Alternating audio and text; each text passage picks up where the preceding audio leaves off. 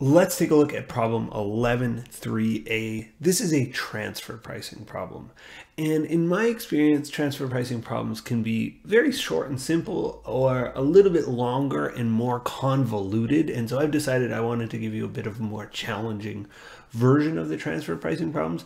The math involved is simple, but as you can see from the problem, it's a pretty long problem. And again, just go to accountingworkbook.com to download it. But you know, this is a long problem, and there's always a mix of companies that can get confusing, and so you really got to keep them straight. So what I'd advise you to do is, if you're tackling a transfer pricing problem, try to draw a picture of all the companies involved and their relationships, and that's what we're going to do when we tackle this problem. Having a bit of a diagram of which companies are involved and where they sit really does help. So anyway, let's read the problem and then jump into it. So it says, Phonytail Inc. was a massive media company that controlled a cable company, a 4G wireless data network, and several other related businesses. Phonytail Inc. was a highly decentralized organization where managers were encouraged to make decisions that were most profitable for their own divisions. You often find a phrase like that. They talk about centralized versus decentralized, and we'll talk about that in our answer to this problem. But you often see that in transfer pricing problems because when they're decentralized, it creates a bit of a dilemma for management. One of Phonytail Inc.'s subsidiary businesses was Phonytail Data. Okay, so actually let's just start to highlight company parts here. So we got Phonytail Inc., that's the parent company. We got Phonytail Data, that's a subsidiary. Okay, reading on. It says Phonytail Data was an installer of data servers. Phonytail Data's manager, Steve Frost, had a large job that would require the installation of 2,000 servers. The request received 3 bids. One from Phonytail Networking.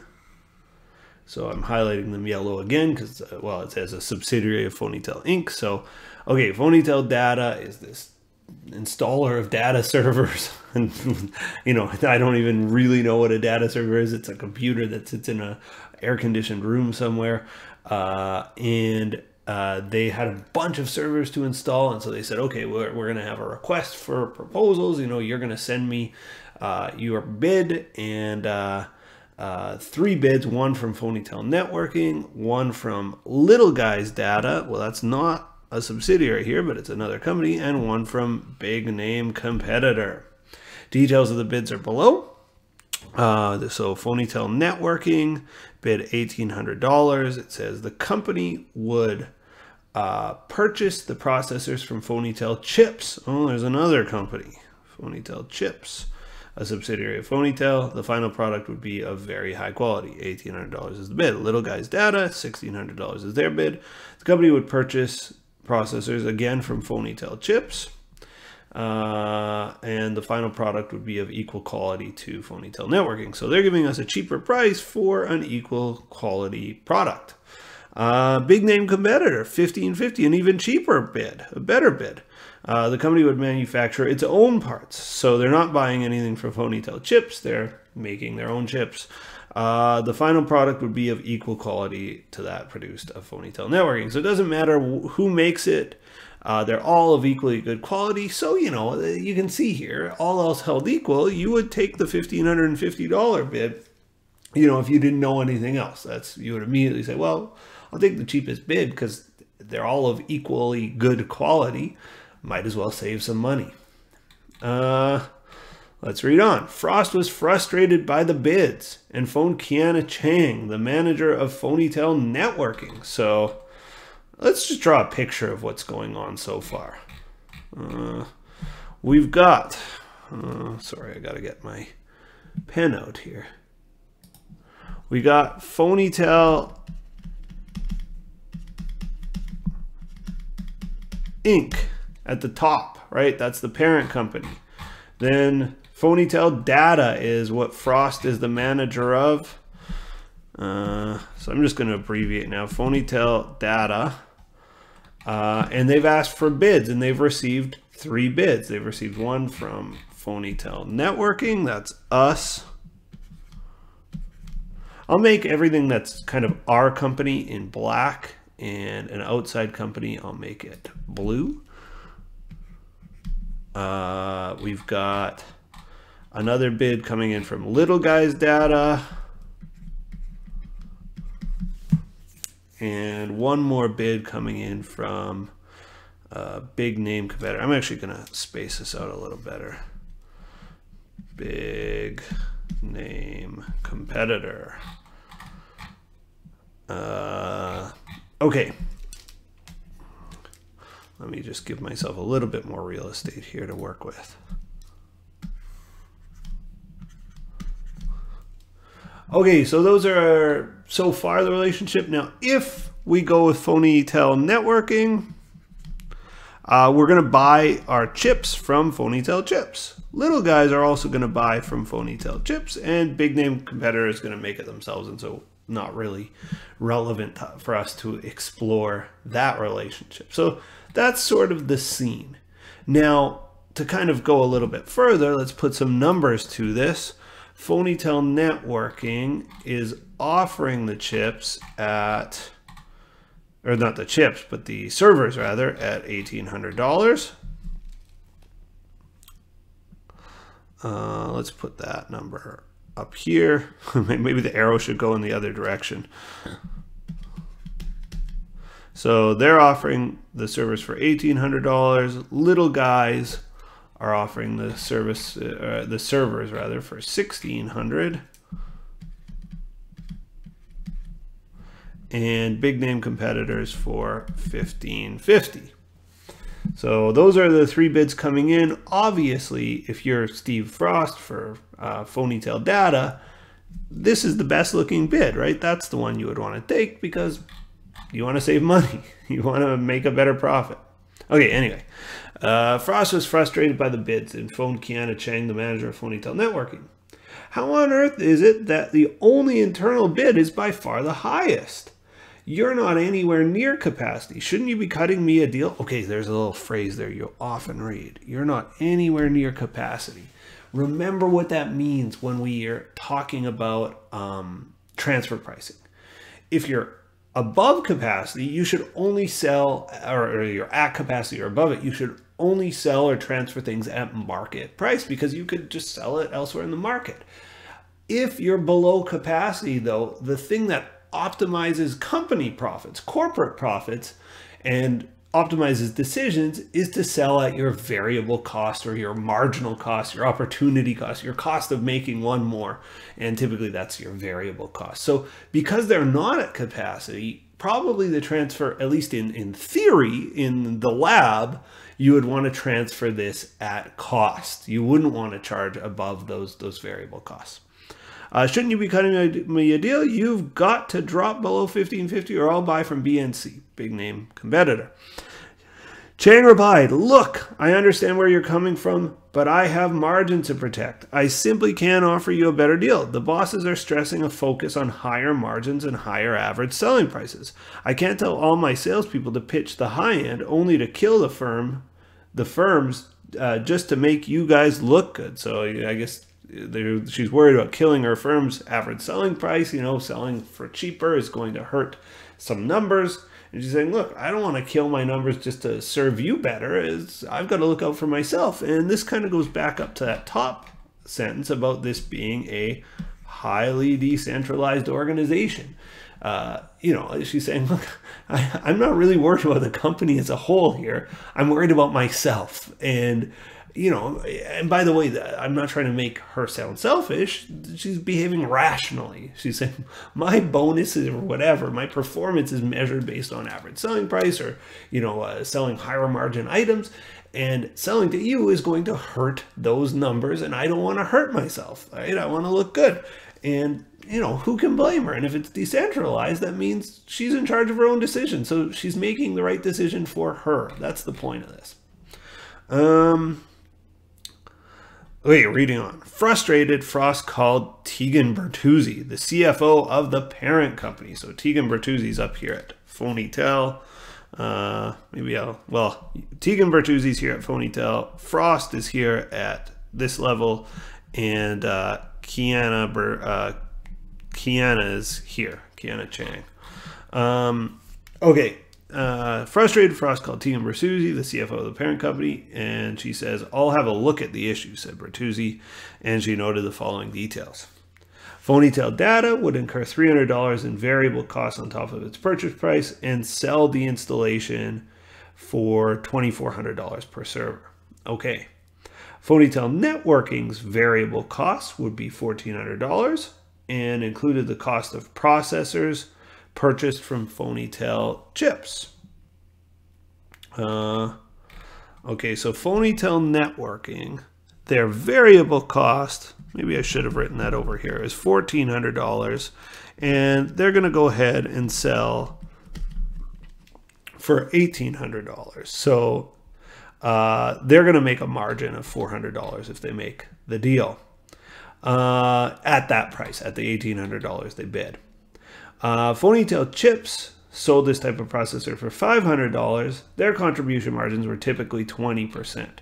So Phonytail Chips, when they make the sale, they're going to sell for $500, but it costs them, well, their margin is 20%. So 500 times 20% is 100. That means their contribution margin, so their variable costs then here are $400, right? They're making contribution margin of $100, means their variable costs are $400. Okay, so I think we're getting a sketch of this thing.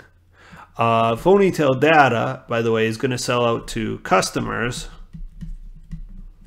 for $2,400. That's what their bid is to their own customer for the installation, and they add $300 in cost on top of whatever bid they accept. So whatever bid they accept, $300 is, I guess, their labor cost, their installing cost. Maybe they have some hardware they add to it, but that's basically the relationship. And it says Phonytail Chips had excess capacity, so they're not at capacity. They don't necessarily have to charge market price either. Same situation here with Phonytail Chips. They're going to sell these guys $500 worth of chips. That cost them $400 to make. Whew! Nothing to worry about on the BNC side of the table. So what the heck is happening here? Well, let's go back up to the top. It says, give the dollar advantage or disadvantage of accepting each deal for the parent company, Phonytail Inc. So if you're Phonytail Inc., I think you probably get the feeling, just intuitively, you'd rather buy from your own companies, right? Especially if there's excess capacity. You just have the feeling like it feels better to buy your own chips and your own stuff, and you put your own stuff in your own servers, and then you install your own stuff. There's sort of, my intuition would tell me they should do this. Let's see if the numbers agree, right? Because just based on this one bid, if PD acts in their own interest, they should take BNC's offer, right? They should say, okay, BNC, you won, you had the cheapest bid.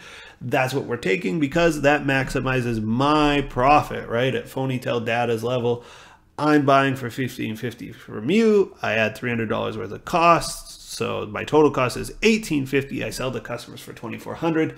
I make better money at Phonytail Data. I should take that deal, no brainer. But it's complicated by the fact that this is not, these are not all outside companies. There are some inside companies involved, and that's the real dilemma. So let's look at the actual overall cost of each offer to the company. So if we accept the Phonytail Networks bid versus little guy, what is it, little guy company, little guy data, and BNC, big name competitor. Okay, so what is the cost? Well, BNC is the easiest, $1,550. Right, we just pay them $1,550. Let's look at the little guy data offer. They're charging us $1,600, but our company actually makes $100 underneath, right? We're getting $500 for something that costs us $400. We're making $100. In other words, overall, yes, Phonytail Data has to pay $1,600, but because Phonytail Chips makes $100, or Phonytail Data has to pay $1,600, because Phonytail Chips makes $100, the overall cost to us is actually $1,600 minus the $100 we're making down below. We'd rather take the little guy data deal than the big name chips deal because, again, they're buying from our supplier and we're making a little money there. Our company is $50 better off per server, and there's a couple thousand servers, so that's $100,000, I guess.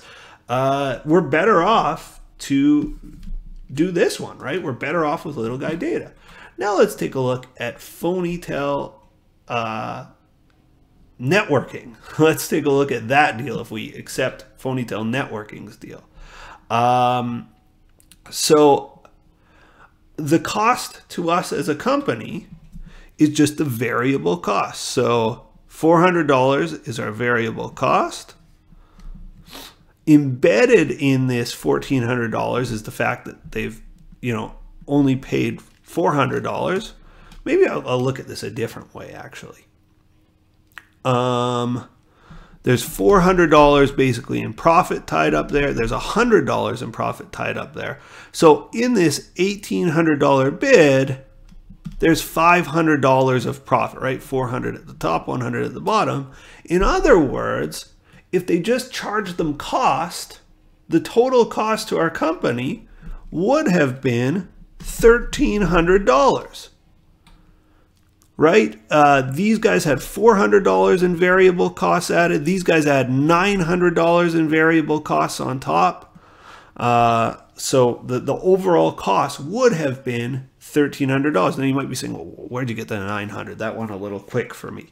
So again, these guys are charging $500 to Phonytail Networks. Phonytail Networks has $1,400 in variable costs. So to get from $500 to $1,400, that's $900 in costs that these guys are adding to the product.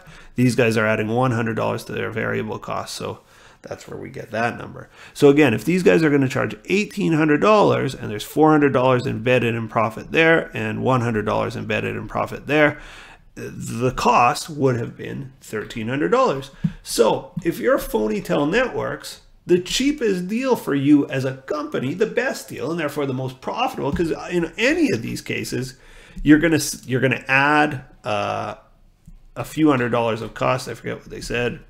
They're gonna add $300 in cost. So in any of these cases, once they buy it, they're gonna add $300 of their own costs.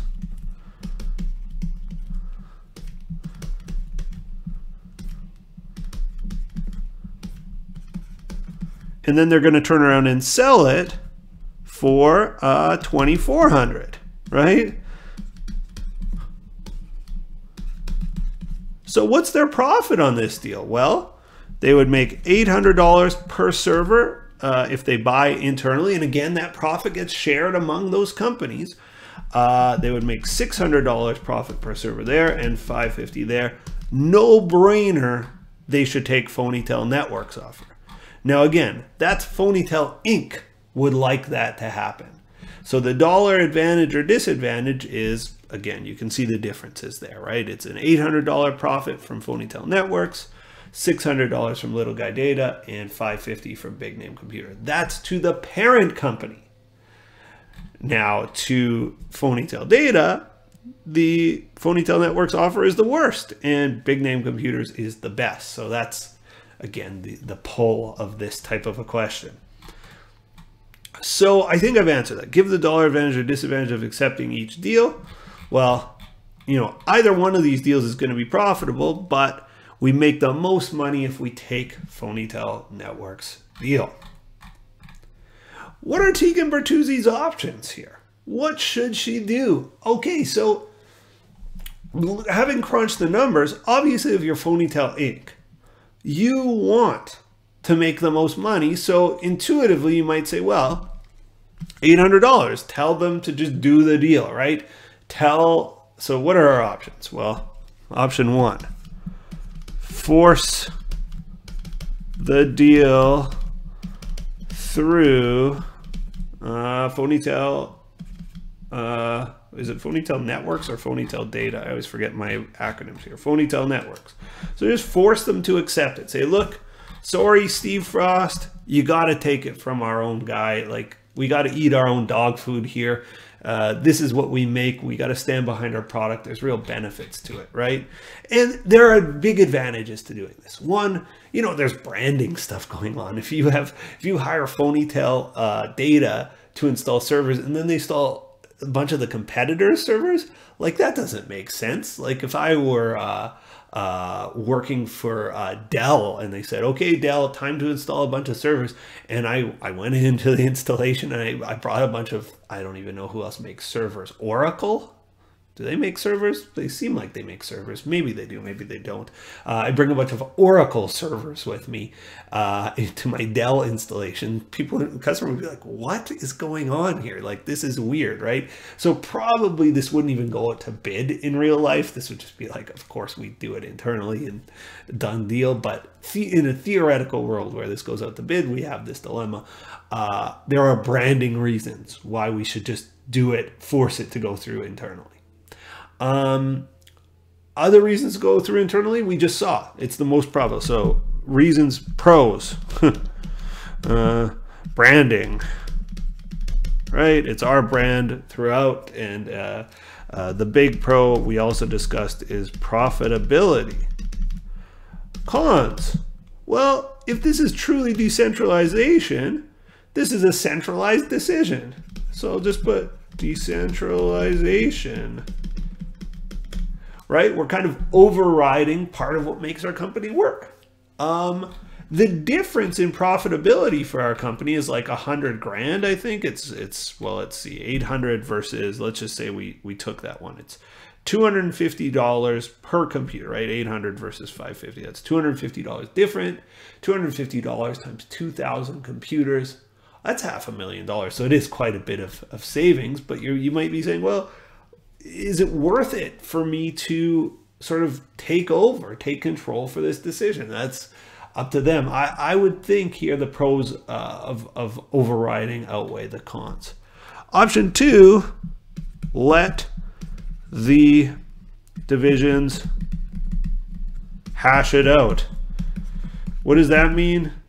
It means, look, let them do what they're going to do naturally. And naturally, this guy's going to take BNC's deal, right? Steve Frost would be incentivized to accept BNC's deal. The pros here are it maintains decentralization, and the cons are just the flip here.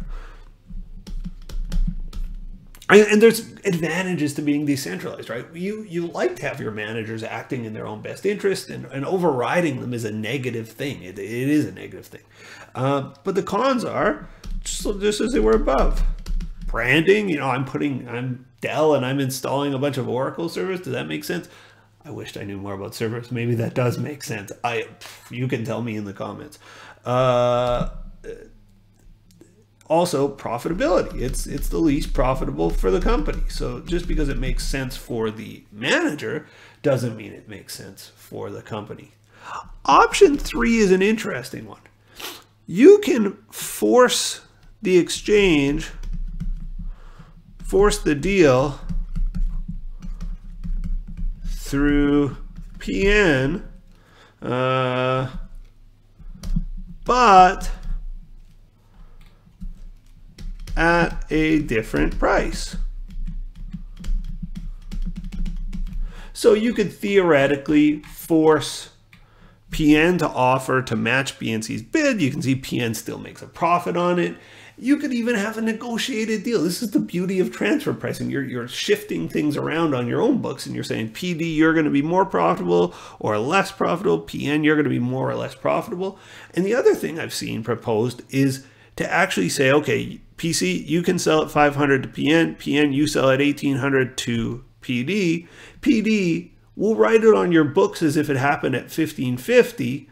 And Phonytail Inc. just have the parent company kind of eat the difference, right? You can sort of say, okay, well, we'll show our parent company is eating the difference. It doesn't make a difference. It's all kind of just shifting around profits underneath, so we can sort of give everybody what they want and just have the parent company take a charge for the difference. So there are ways to make this happen. Another con, by the way, just thinking of cons for forcing this deal to happen.